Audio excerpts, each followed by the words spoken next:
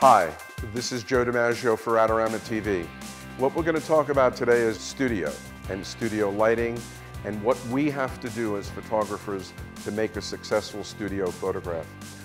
Adorama TV presents Visual Impressions with Joe DiMaggio, where you will learn to create compelling and imaginative photography.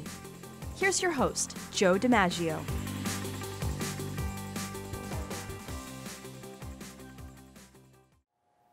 Hi, this is Joe DiMaggio for Adorama TV, and in this episode we're going to be talking about studio photography, and it's one of my favorite subjects. This is brought to you by Adorama TV and the people of Adorama. Keep one thing in mind: they're not only a business, they're not only a camera store, but what they are is they go out and they support photography, they support photo education. And that is a good thing. That's why I kind of love the people at Adorama, and I like the concept and the programs. One of the first things I'd like you to know is it's up to you as the photographer to make the person, the child, the woman, the man, the boy, the puppy dog, whatever it is, you have to make them comfortable. That is your responsibility. So there's a psychological aspect of the portrait is to make everyone comfortable and feel good about themselves. I had an opportunity to photograph Paul Newman, and I asked him for some tips, and he said to me, "You're as pretty as you feel, and you have to make somebody feel pretty. It's up to us to make the person feel comfortable and feel at home." So that comes by talking to them, finding out a little bit about them, doing some research ahead of time, and photographing. As you're photographing them, also speak to them. That's kind of what it's all about. We're also going to do today a two-light setup. The concept in a studio is to control light. If you control light, you control the photograph. You control the photograph, you're going to get what you want in the photograph. So we're going to talk about a couple of different things. I strongly believe that you don't have to throw tons and tons of money at a studio photograph. In some cases, you can convert your garage, your basement, your spare room, whatever, into a working studio, which you can set up and break down simply by putting up a piece of white paper, black paper, gray paper, whatever you happen to be, paint the wall specifically to the color you'd like to do for your background. You could work with an incandescent light. You could work with a hot light. You could work with an LED light. You could work with fluorescent lights and build your own system. They sell them, and they're really good. Anything you want to do, you're able to do it. What I like to do, again, because most of my studio work is on location, is take one or two lights and make them look like a 3, 4, or a 5 light setup. And that's what we're going to show you today. We're going to show you how to do that and how to just kind of form the light. And anytime you have an opportunity to mix the light, that's a good thing. Daylight, electronic flash. In my studio, we have built-in skylights. The skylights, depending on the time of day, will allow you to just make some great photos. We also have a couple of surprises for you on something that I've designed into my particular studio that I like using. I don't use it often, but when I do, it's usually a high-impact photograph. Let me just give you a little idea of what we're going to be using in the studio today. We're going to be using a nice old C-stand, a black one. I kind of like the black ones. And we're going to use a pivot, and we're going to use this new octagon rime light reflector. Got a lot of different reflectors. We've been trying this one out, and I kind of like it an awful lot. I love the way the light falls onto certain people, and the strength of the light and the wraparound feel of the light. So that's going to be our main light, okay? That's going to be the main. It'll be the rime light.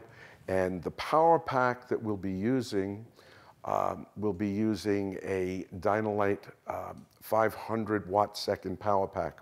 I've intentionally gone to the 500 watt second because we're in a relatively confined area and we don't need 2000 watt seconds.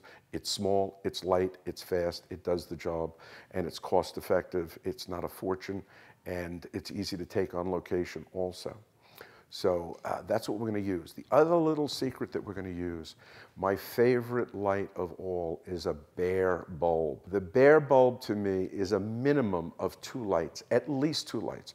It's certainly a background light excellent for separation on the person that you're photographing and the background. It doubles as a hair light or a glow light in the background. Also works for that quite well. That's 2 lights. If you put a reflector anywhere near it and a reflector on the other side, it actually can bring the light back over to the dark side of what we're shooting to get a 3-to-1 lighting ratio and make it somewhere between a 1.5-to-1 lighting ratio. Simple, clean, elegant, and it does the job. Come on, Hannah. Let me introduce you to the DiMaggio Kalish studio. So what I'd like you to do is I'd like you to come right over here and get comfortable. And what we're going to do today is we're going to do what we call a white-on-white high-key portrait. And it's something that I really enjoy doing, and it's an awful lot of fun. You're a beautiful woman. The white, and everything is just going to be very pretty. Here we go. Beautiful. Beautiful. Absolutely gorgeous. And then we're going to come in. One of the things, beautiful, great eyes. One of the things a lot of people don't understand is the closer the photographer becomes to the person they're photographing, in this case, this very pretty, lovely young lady by the name of Hannah, you're cutting down the airspace. When you cut down the airspace, you build a rapport. When you build a rapport, it's a good thing.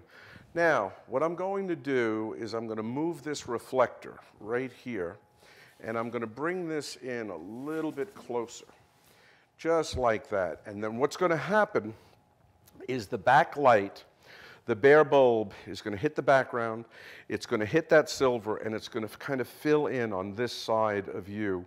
And it's going to be more like a 1.5-to-1 or a 2-to-1 lighting ratio versus a 3.5-1 lighting ratio. What I'd like to do is I'd get my 100mm macro lens, Canon macro lens, which is definitively, in my opinion, the sharpest macro lens that has ever been made by any camera company. Nikon makes great ones, Olympus, Sony, they all make great lenses. This one's just my favorite, and it allows me to get a whole lot closer. So we're going to continue with the high key, and we're going to just try and get a little shots a little bit closer. Again, not to invade her space, beautiful.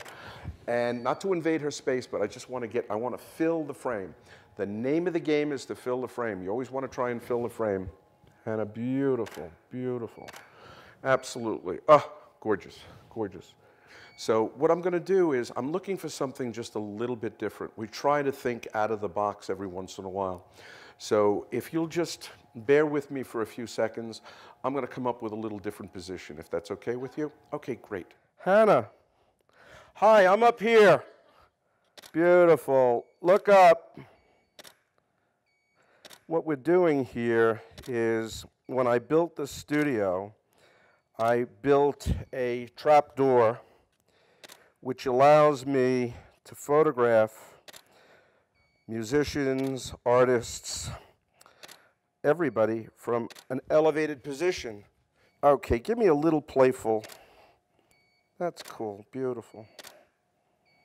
Let's do one standing up and then just, yeah, straight up, okay. And beautiful. Look up and give me something with your arms. Spread them, there you go. Beautiful. So, the one thing you want to remember is never hang out of this unless the camera's around your neck, and you're not going to drop anything on your producer and or model, in this particular case, Hannah. So that's it, ladies and gentlemen. It's Joe DiMaggio for Adorama TV.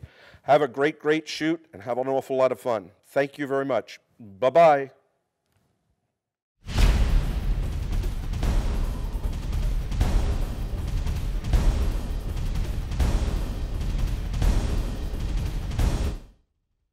So that's pretty much it. And when all else fails, you know what you could do, okay? When all else fails, you could use the old flash here.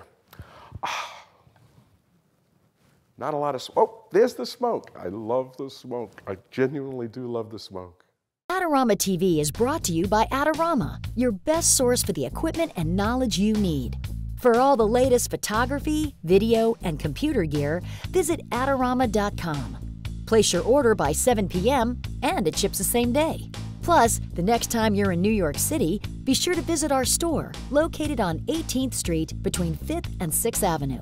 Check out the Adorama Rental Company for professional cameras, lighting, computers, and more. We'll help you make the best selection to match your needs while giving you the knowledge to achieve the best outcome from your rental. Adorama is your complete solution for equipment, printing, training, and more. Adorama, more than a camera store.